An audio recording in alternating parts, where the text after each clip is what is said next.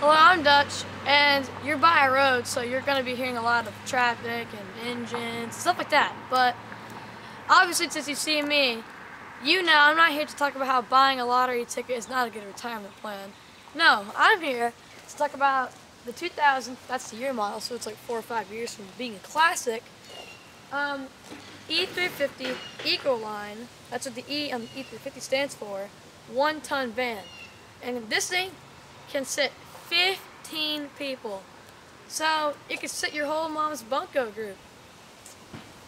Again, with these tires, these are the stock rims, stock hubcaps, everything. But tires are not. They're like, these are brand new. But these things, these Mexicano tires, but they're so big.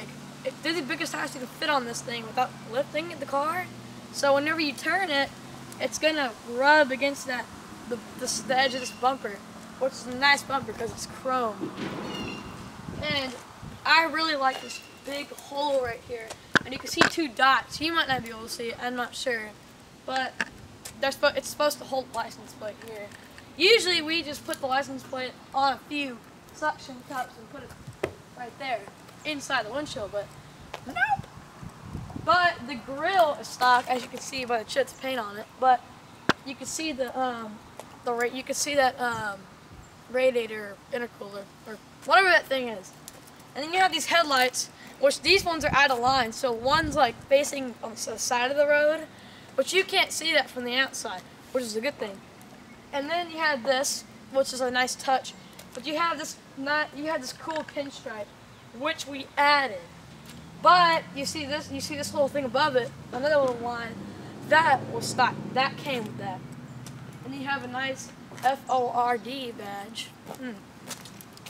And then, well, we added this NASA sticker to make it look like it was like an astronaut transport van. It's like from their retirement home to the rocket launch pad. You get it. So, and then you have this old-fashioned mirror, which is a little bit cracked. All black. It's pretty cool. But you have these huge latches, like really big ones. Heavy, because it's a heavy-duty van.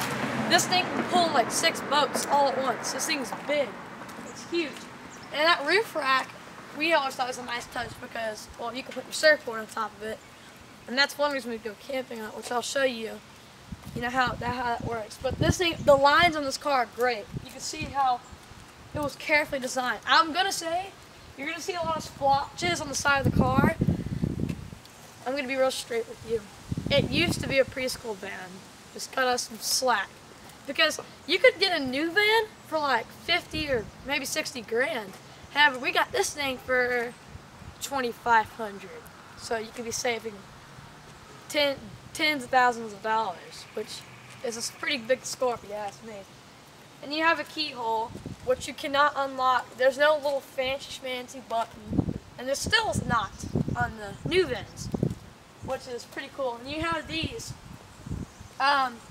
You have these little things that can open. Now, this side door right here broke the handle, so you have to do this.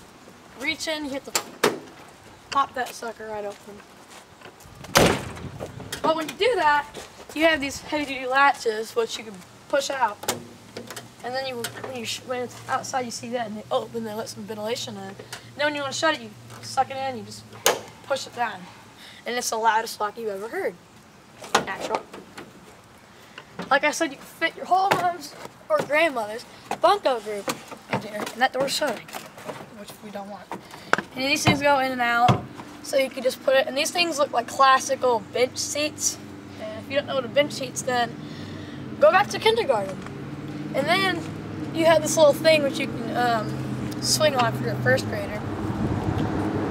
And then you have these huge seat belts that reach so far. I mean, and these windows are tinted so much. I mean, you don't want to see what goes on in there, you know what I mean? But the floor, it's stock. Most of all, this is stock. But you're gonna see some huge touches in the middle. That exhaust pipe puts out so much exhaust. It's like secondhand smoking times 3. And you have the coolest plate in the world. Now, the E350 badge is supposed to be under this American flag. But nope, we took it off, obviously. And then you have, finally, something modern. Modern day, it's not a classic part, you can just lock it from that. And you have a really nice stereo set. You can choose how much bass and treble you have, which is pretty cool. And you can almost stand in here for once. All these latches, you might be wondering to stick it out of the ground. Well, right now you can only seat like like 7, 8 people right now. But that's because 2 rows of seats are gone. These are the latches for a row of seat would be attached. We just took them out. Because you can take the seats in and out, which is pretty cool. You can't see it, but you can see like we're all a bunch of first graders got a crayon and started scribbling on the walls. It's pretty funny. Then you have a seat belt, which can go out really far, which we don't need. And then, you can't, I don't know if you can see it or not, but you really can't, because it's hard to see. But most of the, you know how like vents to air to the car can like open up, you can like close them? Well, these don't even have the close it things, they're gone, so it's just a big hole in the roof you can stick your foot in. It's not a bad thing. And you have a really old bumper. It's heavy duty, and it's really, in this car, we think it got rear-ended before we bought it. That's why there's like a bunch of Bondo. And if you don't know what Bondo is, go back to kindergarten. And then you can see it's all crumpled up. And this thing has gotten stuck so much, you'd think it's a 4-wheel drive off-roader made for the beach. You'd be quite wrong, because it's a rear-wheel drive, and the front tires are just there.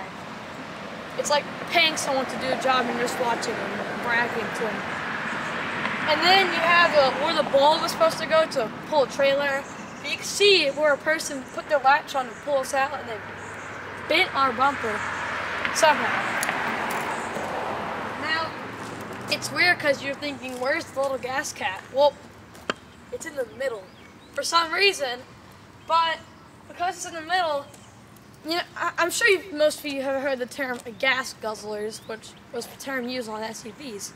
This thing guzzles gas so badly, I mean, you can probably drain a 500-mile tank faster than you could on a normal SUV if you had the same amount of gas in it, or petrol. Basically, and then the interior. There's some actually really cool parts with this thing. So, you have a big old pouch, looking like a kangaroo over there. And then you have all these normal things you would see, these power locks. But the thing is, it has power windows, which is really good because some new vans today have like one of those cranks, which you would find, which what grandpa would say, when I was your age, we had latches on our windows. Yeah, we know. But you have this thing that says remove before flight, and you have to turn on the headlights by pulling it. And then it makes a beep. And it still makes a beep. And then it stops. Then you have a horn, very old-fashioned, which probably annoyed like 6 neighbors just now. Like I said, this thing's a V10, so when you pop that hood, now you may be thinking, how are you supposed to cram a V10 in a hood that's that small? Well, there's this thing called a doghouse. I don't know what to call it. It was this thing bulging out like a pregnant lady, bulging out. And the engine's in that. So, and then again, you have a lot of cargo in there, which is really nice. Stereo set, charger, thingamabobby, and you have to shift the gear like old-fashioned, but like most GMC Yukons have that these days. And then you have money, which I'm sure most of you wish you had. And then you have hand sanitizer, which is common these days in 2021. Because we have this nice virus that's very nice and cool. And then you have a stereo set. I know you guys can't, it might be really hard to see it, but you can figure out your bass and treble. Now I can't start this because of how loud it is. It sounds annoying, and it's probably the loudest car you're gonna hear if I start it on the channel ever. So I'm just not gonna start it, but you can see little green letters. And and you can't like rip it like this. You can't do that. You have to go slow because they have these little things called contacts. So Then you have a gauge, speed gauge, that can only go to about 100. So this thing's not the fastest thing, but it's pretty fast. I mean, it could probably outrun your drunk uncle's truck.